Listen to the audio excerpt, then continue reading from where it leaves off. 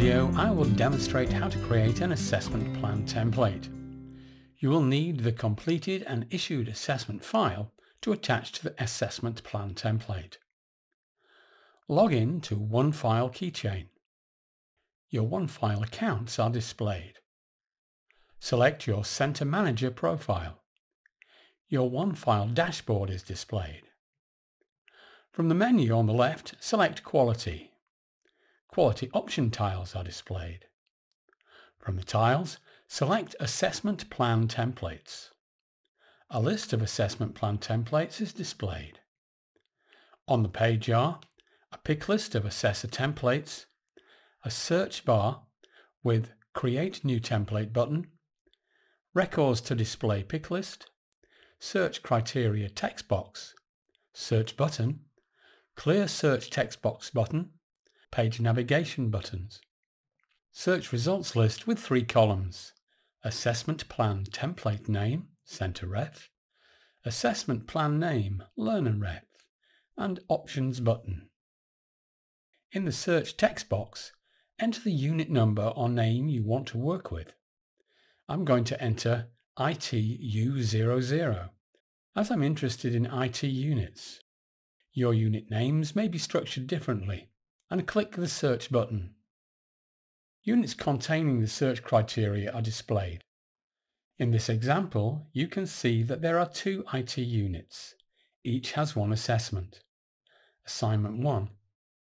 We'll create an assessment plan for ITU002 Computer Systems Assignment 2, the best solution. In IT, when we update an assignment, we suffix the assignment number with the next letter of the alphabet, which is why the actual file name is Assignment 2C. So this is the 4th version of this assignment. Your department may use a different naming convention. Select the Create New Template button. The New Template page is displayed. On the page are Template Title text box, Assessment Plan Title text box, a task section, an attachment section, an additional information section, a feedback and comments or learners text area, and issues arising or learners text area. The template title is generally the unit title. The assessment plan title is usually the assignment number and title. The tasks section is used to select the assessment method, link the assessment template, select who will start the assessment, detail the learner instructions which are automatically populated from the assessment template, and list the learning outcomes. You can edit the pre-populated learning instructions if you think further or different instructions are required. The learning outcomes have already been added when the assessment template was created and only need to be selected manually if additional qualifications are added for this assessment, such as when this assessment is used in a cross-qualification. The assignment file is also attached in this section and will be available to the learner to work from when they are working on the assessment. Additional information section, feedback and comments or learners text area, and issues arising or learners text area are not usually used. Select the template title text box and, using your department's naming convention, type the unique title. Naming conventions are useful when searching or grouping by sorting list entries. Select the assessment plan title and type the assignment number and title. Select the Add Task button. From the assessment method pick list, select the assessment method, in this case, written statement. This should be the same as you selected when creating the assessment template. The window changes to the Edit Task window and reveals the Use Template optional pick list. From the Use Template optional pick list, select the appropriate assessment template, in this case, ITU002 Assignment 2. The page refreshes, populating the learner instructions text area and the learning outcomes. From the Start by pick list, select who will start the assessment. This is normally the learner. Select the Attach button. The Learning Resources window opens.